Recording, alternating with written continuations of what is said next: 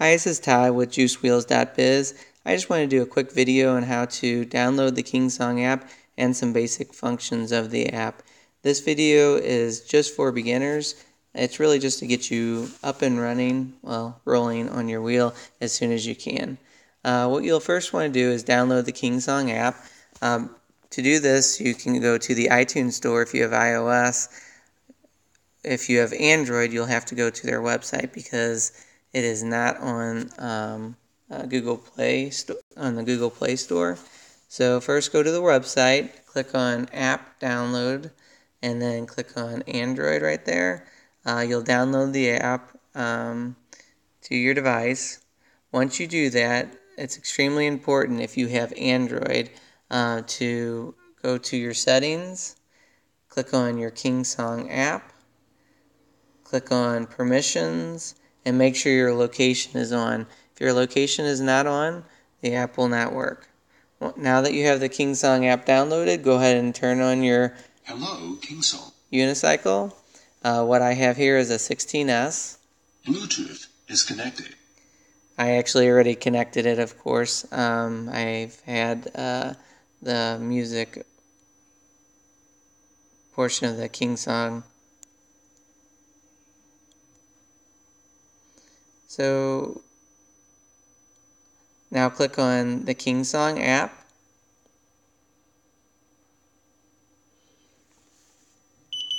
A lot of times with this app it crashes once it starts, and then I have to click it again, and then I click scan, and then I find the 16S.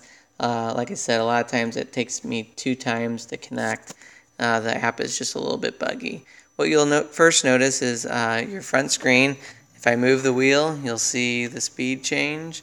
Unfortunately, it has kilometers per hour, and there's no way to change it to miles per hour.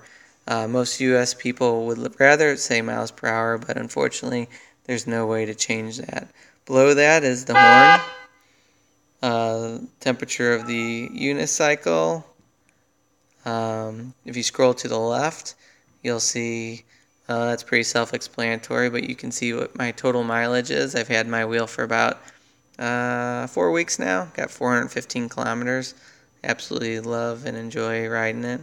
If you scroll to the right, you'll see device setup, and it's going to talk about, the next little thing is level calibration. I've done a video on how to calibrate your unicycle, so check out the YouTube channel, you can see that. Speed limit setup. It comes locked at a lot slower speed. I forgot the exact numbers, but you cannot change it past that until you've went a certain kilometers on the unicycle. There are ways to unlock it, and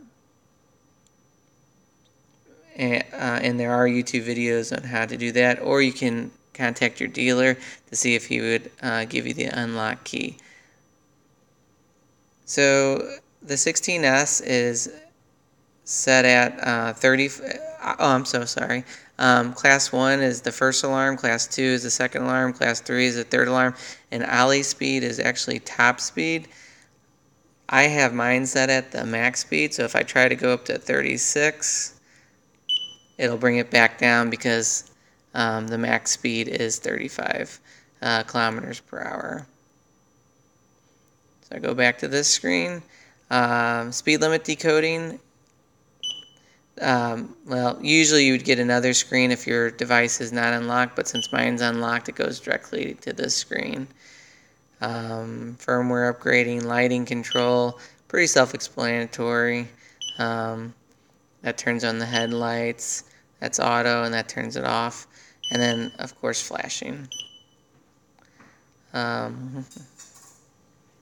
Cycling mode setup. I usually just ride on player mode. I hear a lot of guys use riding mode for off-road. I do a little bit of off-road, but I haven't played with the riding mode yet, but I plan on doing that soon. And that's about it. That's just how to download the app and a couple of the basic functions of the app. Happy riding.